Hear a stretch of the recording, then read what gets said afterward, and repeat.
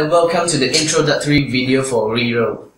Now, first and foremost, I'd like to say congratulations. Since you're watching this, it will mean that you're beginning your journey as a roboticist, where you build, program, experiment, and most importantly, have fun with designing robots.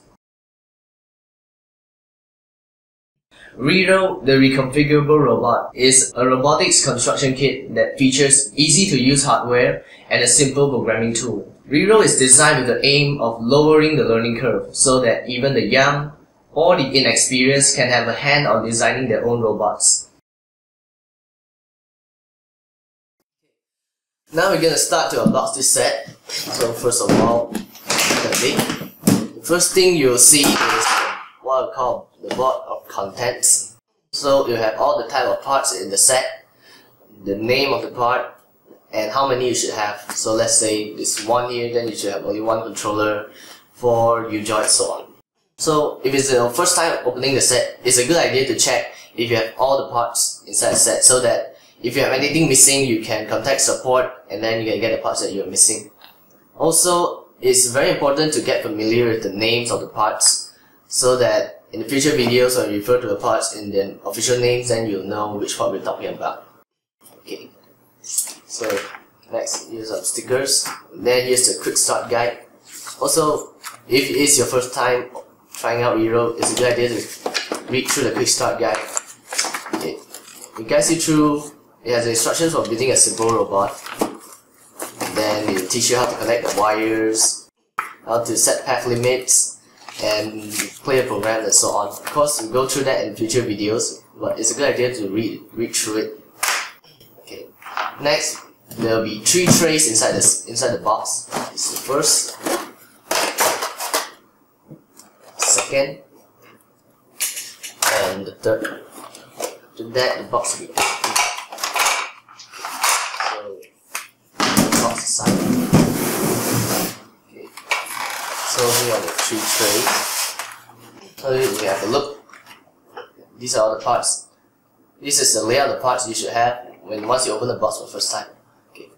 Now, for the first tray, this is the most important part in the rero set. It's the controller. So it runs the programs. It's practically the brain of the robot. And then the battery is also inside. So when you build a robot, you have to remember to always include this part, or the robot won't run at all. Okay. Next, we have a head module. So this, you most probably use this as a head of the robot. So it has a mic sensor inside and also an IR sensor. And then we have 2 additional sensors. This is the IR sensor, and then this is the ultrasonic sensor. So you can see there's a wording on it, SS102 on the ultrasonic and SS101 on the IR sensor. So these are practically the ID.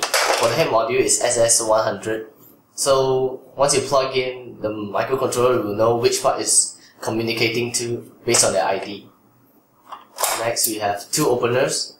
The openers aren't actually parts of the robot, because the rero construction kit uses an easy building construction method where you slide the parts into slots so that the parts will stay together. So once you slide the parts into the slots together, they'll be very solid and firm. Now, if you want to dismantle a robot, you need the opener to pull the parts out. Next, we have claws. These are more cosmetic. You just use it so that, let's say you want to build an animal robot, you can just use the claws to decorate the robot. Then its arms, its hands, everything. And then we have slim wheels. There are 4.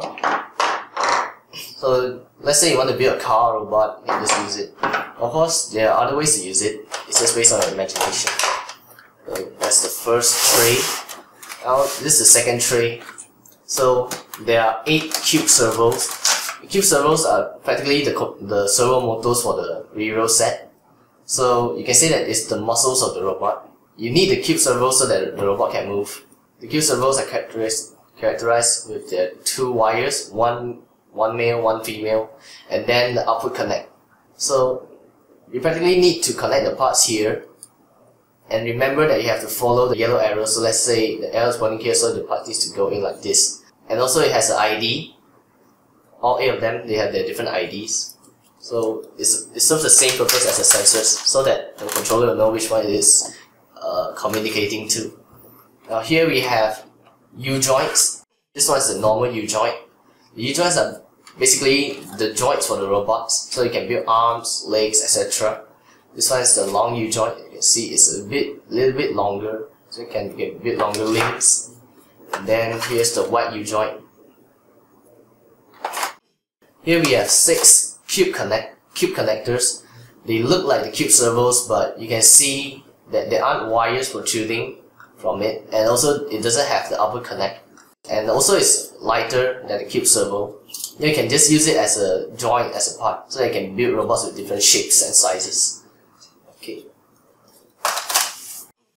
Now to the third tray. Here we have 2 foot plates.